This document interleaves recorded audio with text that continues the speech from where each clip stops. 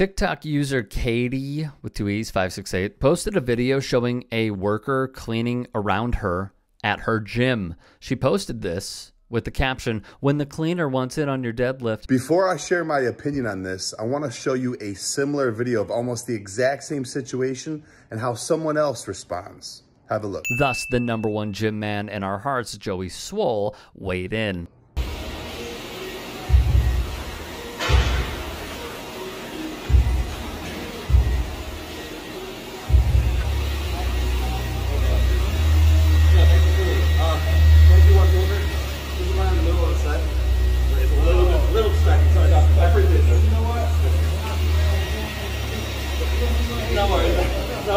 So in the first video, she gets too close to you. She's cleaning, doing her job, not paying attention. But you decide, hey, I caught that on film. Let me post it on social media to make fun of her, all for likes and attention. And then you go and support a comment like this saying that you should drop the weight on her.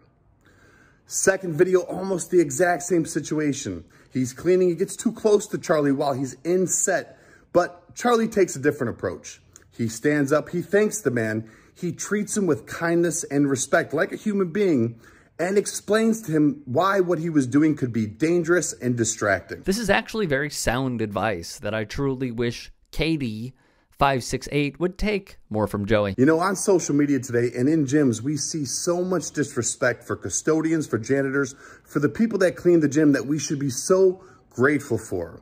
And it's really sad to see, especially when you post a video like this just to get some likes and attention at their expense. And you know what? They're human beings too. We all make mistakes. We all deserve kindness and respect. You need to do better. Be more like Charlie. Well put. Then there's more insights into how problematic this is. This video triggers a lot of negative memories of mine of when I ran gyms and how people would treat the maintenance staff. So I remember this one time I had set this meeting where we're going to go over new company policies, what the goals were, stuff like that. But also talking about odds and ends stuff, right? Like, you know, if you come across trash or weights, you know, you make sure you pick them up and put it away. Also, I was very big on acknowledging everybody within the gyms, customers coming in and out, all the staff, just saying hi and bye. Even if they say nothing back to you, just acknowledge their presence. So we get to the end of the meeting and one of the employees raises his hand and I go, yeah. He goes, isn't that the reason why we have janitors?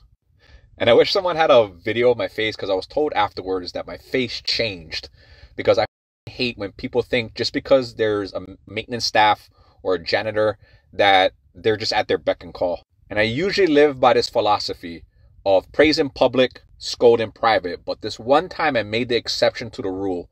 And I looked at him and I said, if you ever say that in front of me again, you can go ahead and look for another job. Needless to say, he never did that again, and he was always adamant about picking up after himself. But what I tell people at the end of the day, people are just trying to get by. Treat them like human beings and pretend that the person who is cleaning your facility or doing something that keeps everything nice, pretend that's your mom, your dad, your sister, your brother, your cousin, your grandparent, you know, someone that is in your life that is just trying to make ends meet.